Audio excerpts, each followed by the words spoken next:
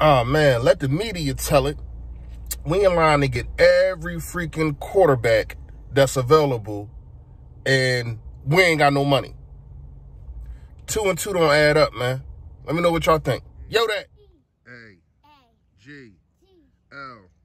Eagles! Eagles! Say fly, Eagles, fly. Fly, Eagles, fly. Fly, Eagles, fly.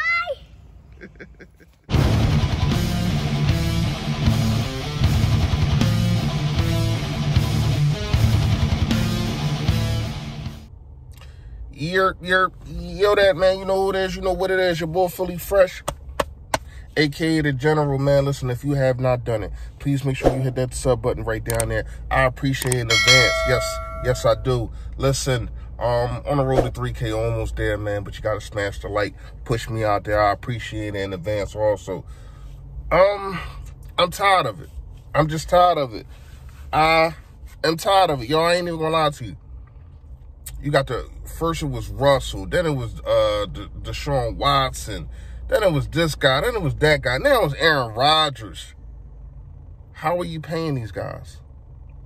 How are you paying these guys? Now, if this was next year, I'd be like, all right, because I think we going to be like 33 million over. So I get it. But man, we don't even got enough money to play the hot dog man. We ain't got enough money to pay the popcorn man. You know, get your popcorn. No, he ain't going to be there.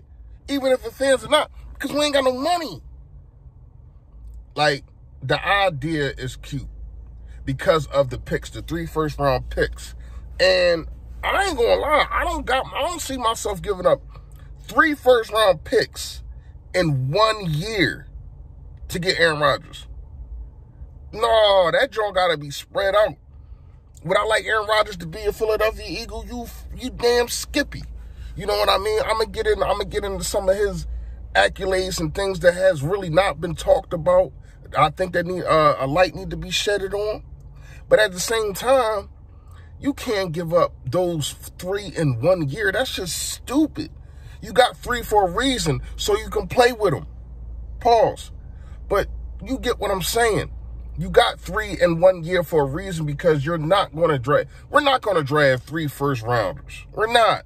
That's like, I'm not saying that to be stupid, but no, you're not drafting 3 first rounders. You're gonna use them Jones to move up and down in different drafts. And if you're smart, you will spread them out to where as though you can get a 2 seconds here or something like that. You know what I mean? Because it's going to be talent coming in next year, and I'm going to start looking now because of the 3 first-round picks. I'm going to be having to look at the prospects in the 2022 draft and see what the prospect is. But that'd be stupid to give up those 3 picks in 1 draft. That's not smart. Now to Aaron Rodgers. Here's what I can say. We all know MVP last year, top 2 to 3 quarterback in the league, even at his age. I think he's 35, even at his age. So you're giving up 3 first-round picks for probably 3 more years, if that. But if he comes to the team, you're automatically going up in stature to win a Super Bowl.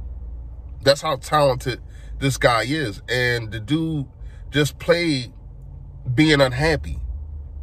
And I'm going to tell you why he has not been unhappy. Even though he has had #1 wide receivers. Davante Adams, we already know how he get down. You know what I mean?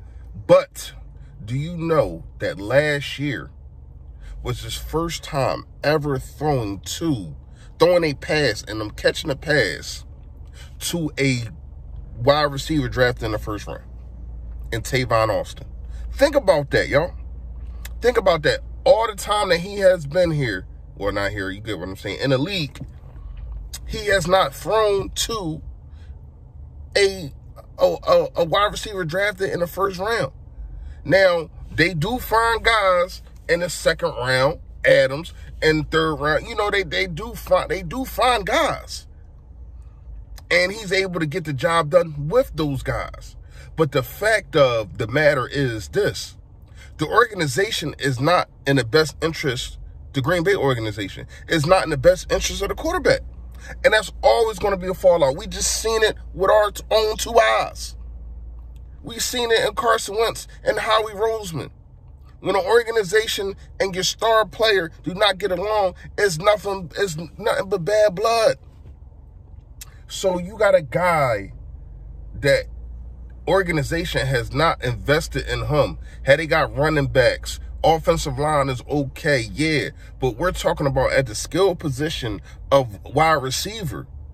It's just that they picking, but they've been hitting. They hit more than the Philadelphia Eagles. So even though Carson Wentz has thrown to a Nelson Aguilar, he ain't nowhere near better than the Adams. You know what I mean? That was the first, I think the only wide receiver that Carson Wentz thrown to that was in the first round, but it's still one more than Mr. Aaron Rodgers.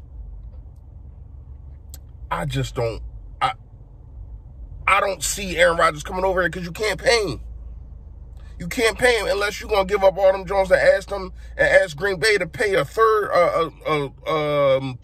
2/3 of his contract. You ain't got no money, man. That's the only. This is the only problem why I'm gonna say hell no to the no. You got the picks, even though I wouldn't go all three in the first round. You do got the picks. Now let's get into something else real fast, man. You got to get a corner. And I've been saying Steven Nelson for a minute, but you got to get a corner. You didn't get one in the draft. You got to get a CB2. You have to get a CB2. I'm going to go more in depth on this within the next week or so. But two other candidates that I got other than Steven Nelson is Richard Sherman's and Xavier Rhodes. Now, if those two are gone, then let me know in the comments, but I haven't seen anything on them. But just off the top of my head, those 3 guys right there, you should be able to pull off one. And I know what I just said. We ain't got no money, yada, yada, yada. But you can finagle something to get one of these veteran guys and get them $2-3 million rather than trying to pay Aaron Rodgers, 20? So I ain't gonna lie to you, man. I ain't gonna lie to you. Like, you gotta get a CB2 yesterday. You got to. You can't go into the 2021 season with Avonte Maddox again at your outside corner. And there's no knock on the guy. Y'all know how I feel about the dude. Y'all know I think he is very talented. He is just not tall enough. He's going to get mossed every single day, as we seen last year. So in my perspective, you got to get a guy with some height and also with technique skills. You know what I mean? And if you can find a way to get in Rhodes, Nelson, or Sherman, I'm cool with that. Probably Sherman be third on my list, then Rhodes. Them two kind of, I don't know. But Sherman definitely has lost a step. He been getting torched. You know what I mean? But when you got Slay over there, you can get safety help. He can get some safety help, and hopefully that'll pan out. But Nelson, I don't think needs safety help, especially if he's going to go against the number 2 guy every single week, because you got Slay going against the number 1, obviously. So that should be able to help him. You know what I mean? But I ain't going to lie to y'all.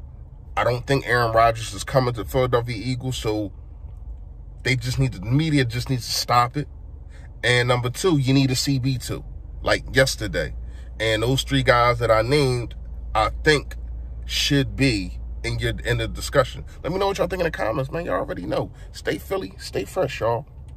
Yo, that.